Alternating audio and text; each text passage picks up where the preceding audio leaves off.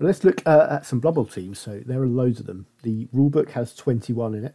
Then there's a new Corn team that was launched since the release of the current rules, and I actually just picked it up very recently, and I'm very much looking forward to using it.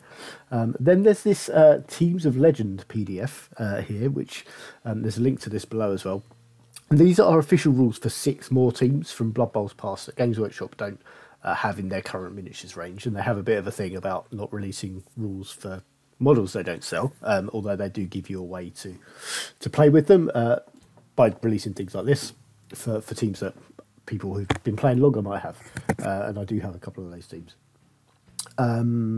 That's all of the official teams.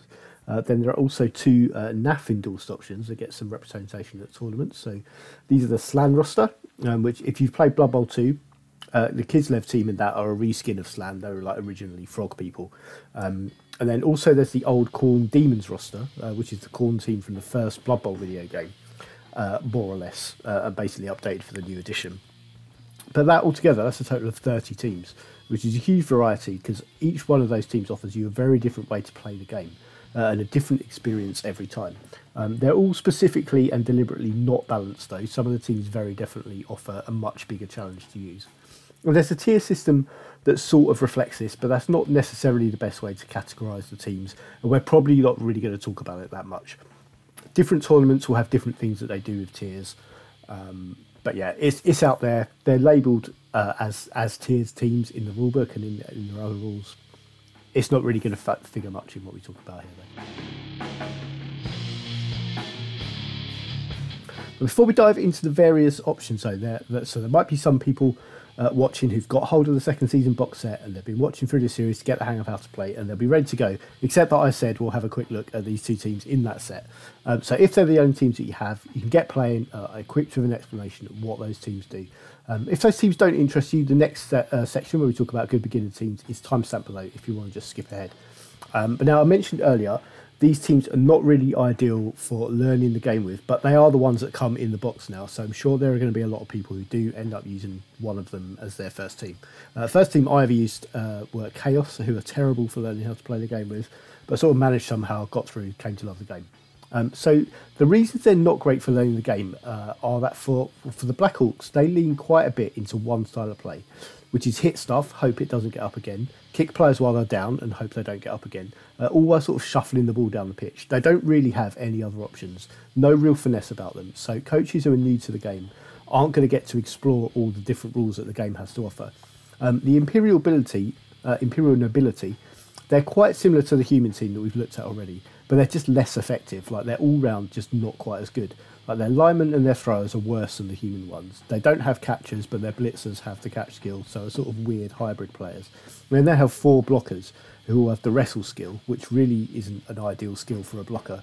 So they're just a bit weird. Like, if you've played Blood Bowl 2, they're quite similar to the Bretonnian team who are on there, but with fewer blitzers and the addition of throwers and the option for an ogre.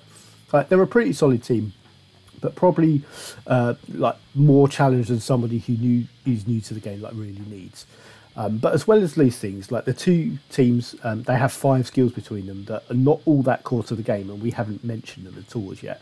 So these are Fend, Stand Firm, Running Pass, Grab and Brawler, and 2 of those skills are completely new for this edition, and we are going to look through those as we look at the teams. So Imperial Nobility first. Like I said, that their linemen were worse than the human linemen, and that's for 2 reasons. So the first is worse agility, they're only 4+ on that, and the second is worse AV, so they're easier to injure on an 8+ rather than the 9+ of a human. They do, as a trade-off, come with this skill called Fend, which is actually a really useful skill and it's often overlooked. And what it does is that it prevents a player who blocks them from following up, and that's it really. But like, if one of these linemen was a defender in a block, they get pushed back, even if that includes being knocked over, they can stop the attacker from following into their space. And that's optional, but if you decide not to use it, your opponent's basically going to see that as you wanting them to follow up, so he's probably not going to do it. But there is, though, a skill in the game called Frenzy that compels the attacker to follow up and block again. And if you decide not to use Fens against those players, you can sort of pull them into trouble. That takes quite a bit of learning how to read the board and like anticipate future actions to sort of call it right. but it is there as an option. So Fend it's a useful skill, and it's only really when you either use it or face a player with it, you sort of start to realise how useful it can be to deny areas of the pitch to your opponent. And with the nobility team having that on all their linemen, you get quite a lot of Fend on the team, and you can start to use it in quite clever ways. Throwers, though, also worse than their human counterparts. So you might remember that the human thrower had a passing of 2+. It's 3+ on the nobility thrower, so they're just not as accurate. They also lack sure hands, which is a great skill to have on a thrower, and most throwers are probably going to want it at some point. And they replace that with running pass, which has a very niche application. All it does is it allows them to keep on moving after they've thrown the ball, but only after they've thrown a quick pass. So it's definitely not as useful as sure hands. It's like the bottom line, and the nobility thrower is just objectively worse. Blitzers are the stars of the nobility team. You only get 2 of them. You used to get 4 in a Bretonian team, if you want to see this team as a translation. And the blitzers are also 105k, which is expensive. Like, if you compare that to the human blitzer at 85k, the only difference between them is you get the catch skill on the nobility blitzer, which just doesn't feel that much better to me. Like block and catch, they're both useful skills. Like, we've covered what they do. And they're the quickest players on the team at movement 7, but they're so expensive for what you get compared to the humans. Next up, you get 4 bodyguards, or up to 4 bodyguards. So these are the blockers. They start with wrestle. They're the only players in the entire game that start with wrestle, like we mentioned earlier. If you had the option with these guys, you're probably going to want to take block rather than wrestle, because as they develop, a lot of what you want them to do involves them being on their feet. And if they have to keep wrestling players to the floor, they're going to spend a lot of time without a tackle zone, which is what they need to be most effective. So ideally, you'd want to have built them with block instead of wrestle, but having both skills of one player can be seen as a bit of a waste, because they both sort of the times you'd want to choose between them, it makes it a bit niche, and it's probably a bit of a waste of a level. It is, though, like when these guys, the blockers, when they start developing, they become serious and really useful players. And this will become clearer in part 9 when we talk about player advancement. But it's this primary access to strength skills that they have that really makes that. They do come with stand firm, which is a strength skill itself, and it's a really solid one. And like Fend, it works when they're the defender on a block. So again, it's optional, but if you choose to use it, the opponent just can't push them back. They just stay there, even if they're knocked over. And because they're not pushed back, there's nowhere to follow up to. Well, the ogre is the final piece. It's exactly the same as on the human team. So it's got bonehead, it's got loner 4+, which we haven't actually mentioned yet with the ogre, but they do come with it, just like journeymen do. Works the same way. So it's 4+ to use a reroll. Mighty blow +1, thick skull, throw teammate. Though the nobility team doesn't have a halfling for the ogre to throw, so if you want to do that, you sort of need to find space in your inducements package for a right stuff player. I'm just going to mention it here. In relation to the nobility team, there is a skill in the game that counters both Fend and Stand Firm, and it will cancel out its use. So if you're playing nobility, you're going to need to watch out for it, because those 2 skills are quite fundamental to how the nobility team plays. It's a skill called Juggernaut, which is a strength skill, and it only works on a blitz, so it's going to be once a turn at the most. You're going to have to face it. But it doesn't allow the defender of the block or of the blitz to use Fend, Stand Firm, or actually wrestle for that matter as well. And the blitzing player also gets to treat a both down result as a pushback if they choose to. There aren't that many players out there that have it. I think just 1 player on the Khorne team actually starts with it. But it is a skill that you need to be aware of if you're playing nobility, because it can sort of undo what you're doing a bit defensively, and you need to watch out for it. It also pairs very nicely with the frenzy skill, because Fend can be a bit of a shutdown for frenzy. But Juggernaut is just something to be aware of if you're playing nobility. Right, Black Orcs. So only 3 players to look at here. Because we've not looked at an Orc or Goblin team yet, we sort of don't have a lot to compare it to. We're going to be stretching for comparisons a bit. Start with the Black Orcs themselves. So you get up to 6 of them, and they're big boys. Like, they're slow, they're not agile, they can't throw the ball at all well, but they're strength 4. And that's above average, and with 6 of them on the pitch, you can really sort of dominate physically. So anyone who's ever played or played against Lizardmen are going to know exactly what I mean. They also come with 2 really useful skills. So Brawler is new for this edition, and it makes blocking as the attacker a bit safer. They get to re-roll a single both down result when they take a block action. And this is specifically a block and not a blitz, so they can't use it when they blitz. The other skill, Grab, this changes the way that pushbacks work. So when they're the attacker for a block, push back an opponent, including knocking them over, they can choose any empty square adjacent to the defender to push them to, instead of just the 3 behind them. So this is, in a way, well, it's not really like Fend, but it's a bit like Fend just in that way that it's really a sort of really low-key useful skill, and its value sort of only really becomes apparent when you use it. But that ability with the pushing back to different squares only works on a block, not a blitz. But Grab has one other effect as well, which is to cancel out a skill called Sidestep. And that works on both blocks and blitzes. Sidestep can be quite annoying, so Grab is a nice key to unlock that. Goblin Bruisers, so these largely make up the rest of the team on the Black Orc team, and they're fairly similar to the Halfling that we looked at on the human team. They're a bit quicker though at movement 6, and they're tougher than Halflings as well on AV 8+. They also have the Thick Skull skill that we looked at in part 6, and this, like, combined with Stunty, is really interesting because it means that they only get knocked out on an 8 rather than the usual 7 for a Stunty, so it drops that removal rate like quite considerably. They do still take a badly hurt on a roll of 9 though, just like any other Stunty. But we mentioned there were 2 other effects of Stunty, and as we're looking at a team and how they work, we should say what they are. One of them, I think I got this the wrong way round when I briefly mentioned it in part 6, but it makes it easier for opponents to interfere with a pass that they throw. So if a Stunty throws the ball, an opponent gets to try to interfere, they can add +1 to their roll. So it just makes throwing with Stunties over people's heads a bit more risky. And the other thing that Stunty does is actually a positive thing, which is that they get to ignore tackle zones as they dodge. Not for the requirement to dodge, so like they still have to dodge every time they leave a square where they're marked by an opponent. But they don't take any negative modifiers for tackle zones that they dodge into. So they're basically just always dodging on a 3+ and can squeeze through gaps and just run straight through the line, which is a really useful ability to have. But the big guy on the Black Orc team is a trained troll, and yet you do get untrained trolls as well. They play on the Orc team.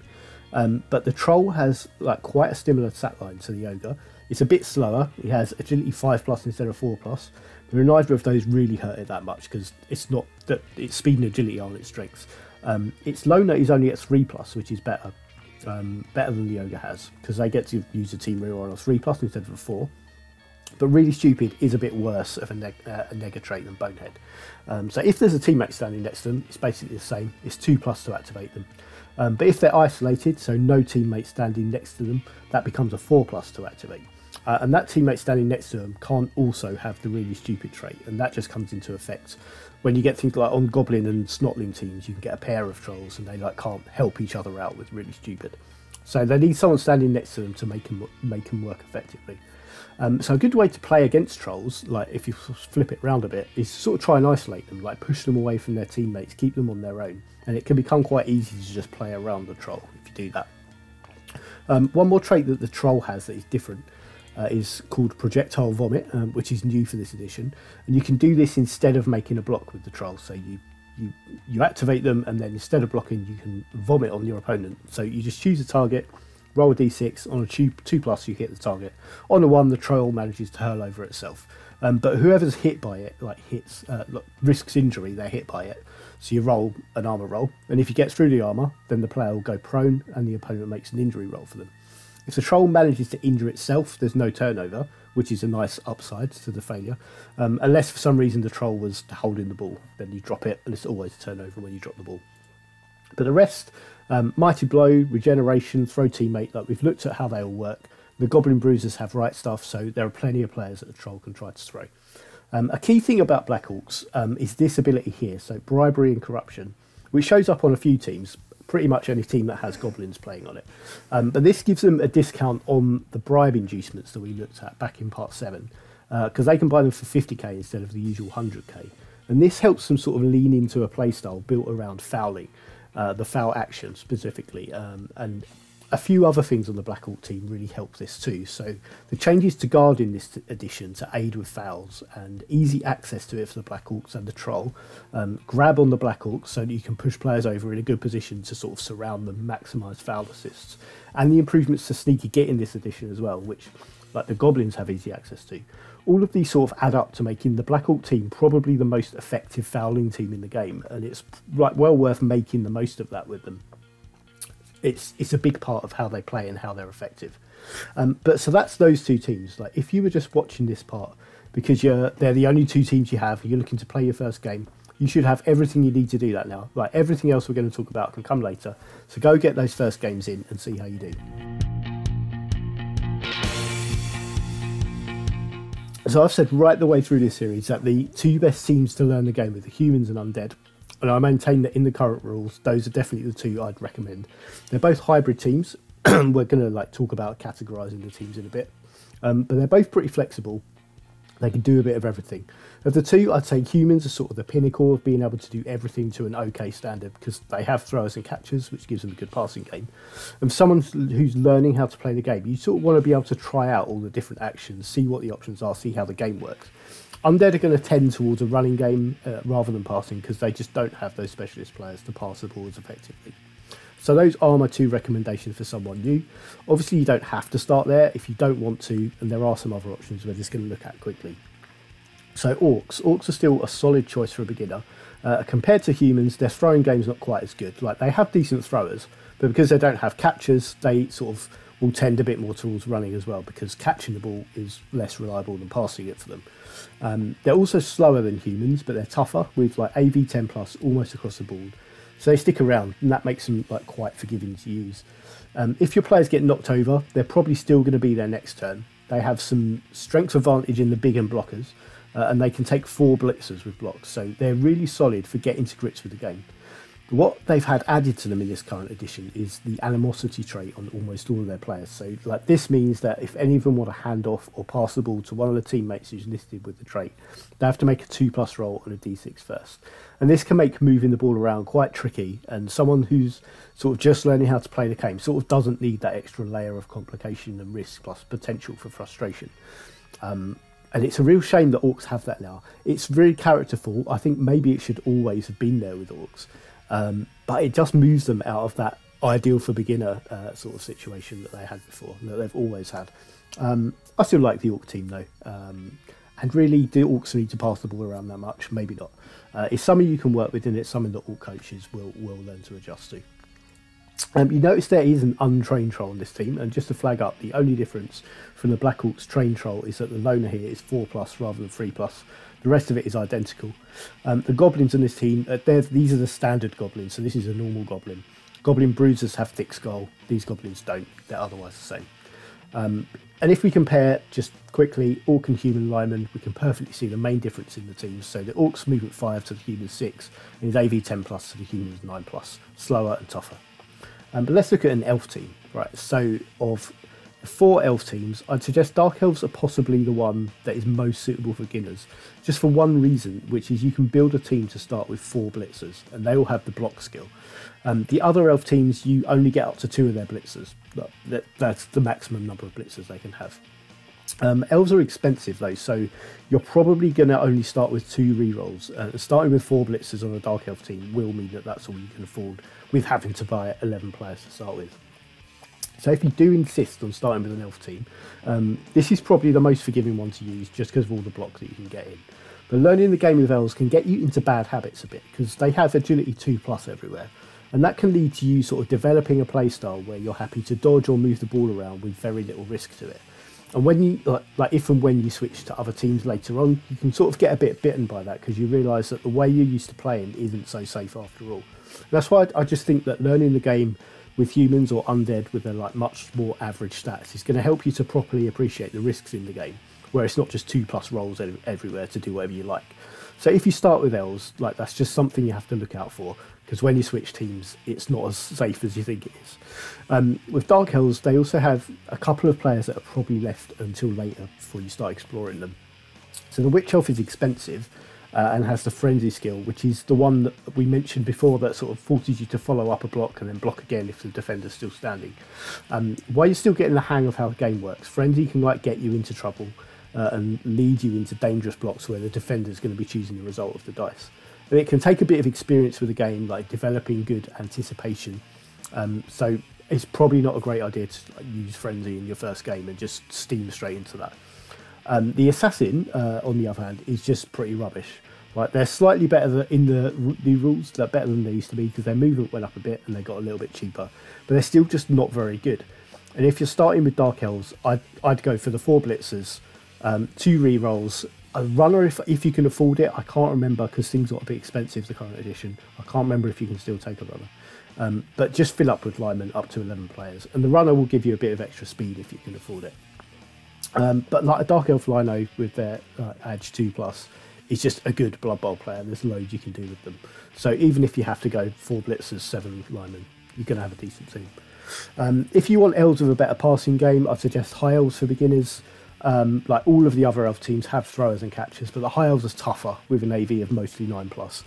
Elven Union and Wood Elves have almost entirely AV 8+, so they're really fragile and you can find yourself low on players quite quickly. Finally, with this teams for beginners bit, we'll have a quick look at dwarfs. Now, almost all of this team starts with block, and they also start with a set of really solid starting skills, which give you a really good foundation to build a team with. They have high AV, they have thick skull everywhere, so like the Orcs, probably actually even more so than the Orcs, they're quite forgiving because it's hard to get their players off the pitch. They're slow though, so there is like only one way that they play, which is just a slow grind up the pitch with no finesse at all. And of all the starting rosters, there isn't a single team who are more effective at the blocking side of the game as dwarfs are. And like with learning the game as elves, you can kind of get into bad habits with that. So a 1 dice block with a dwarf is basically a 2+ roll to not turn over. And if you get into the habit of just throwing those regularly, you can come unstuck when you sort of switch teams later on. Because someone who learns the game playing dwarfs and then switches to like chaos is going to get caught out with turnovers from blocks, because there is just like no sign of the block skill anywhere in a starting chaos team. And if you learn the game playing dwarfs and then throw loads of 1 dice blocks of chaos, you're going to come unstuck. And it's because like that's just how you've learned to play the game.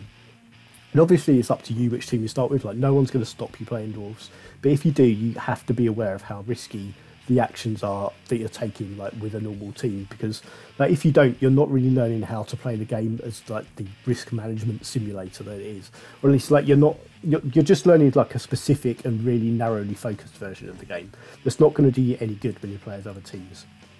And also with dwarfs, they have a frenzy player as well. Their slayers come with frenzy, so if you do start with dwarfs, it might be a good idea to sort of try drafting a team initially without any slayers in, just for the first couple of games, because you're going to be looking at trying to understand how tackle zones work, how assists for blocks work, and Frenzy's going to force you to try and anticipate all of that a few steps ahead. And it can be enough to just try and keep up when you just start playing the game and try to get a hold of those concepts. It's a bit of a sort of situation where you like running before you can walk with blocking. So I'd highly recommend just give Frenzy players, just give them a miss for your first couple of games. And definitely, like if you want to start to play the game with a Khorne team, just don't do it. You're going to have a maximum of 4 players that don't have Frenzy. That's just asking for trouble. So you've got options for good teams to start with, though. That is my opinion of the good ones, like one of those 5. With the caveat for elves and dwarves, you're not going to learn proper appreciation of all of the risks of the game by doing it. And if you go with humans or undead, you will get the hang of that. You'll get good variety in what you've got. You'll have players with block and without block. You'll see the difference of how that works.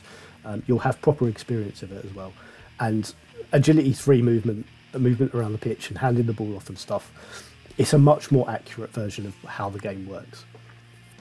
But like I said, like obviously no one's going to stop you playing what you want. But I have seen players, like one player in particular as an example, who played Blood Bowl 2 with us during lockdown. And against all advice, they just decided they were going to learn how to play the game with a Nurgle team. And they just had a really frustrating time of it because they just don't have any useful starting skills at all. And ultimately, like this player just didn't enjoy the game, didn't stick with it. But I think if they'd started with orcs, like maybe even dwarfs, like they'd have got that sort of bash style they were clearly looking for. But with loads of block players as well, and like sure hands on some players, so that picking up the ball isn't such a chore.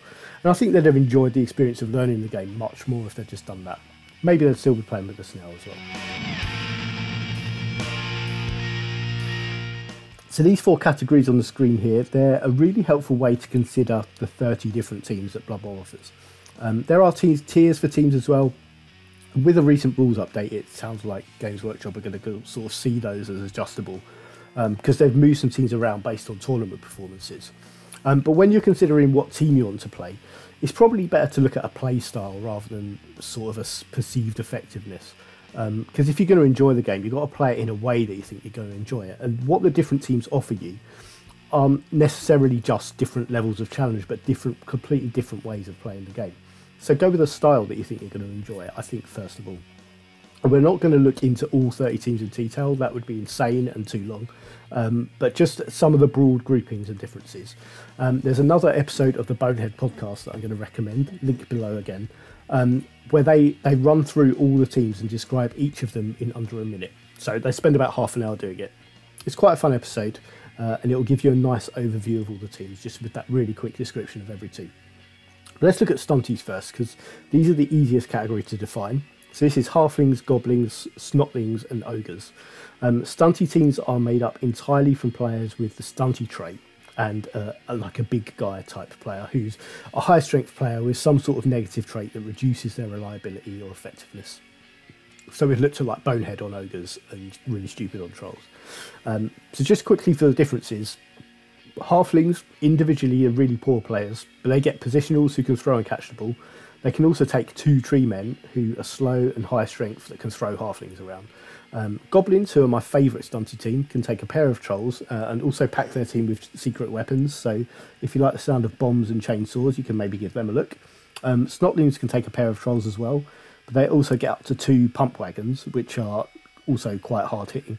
The snotlings themselves are sort of even weaker versions of goblins, but being smaller, they're even better at dodging than other stunties are. And then ogres are a bit different in that their focus is all on the 6 ogres that you get to take. The rest of the team is made up of noblars, which are basically exactly the same as snotlings. So that's stunties out of the way, and they're all sort of outliers really. Like they're the most challenging teams to use, and in the sort of official tiers, they make up the lowest tier.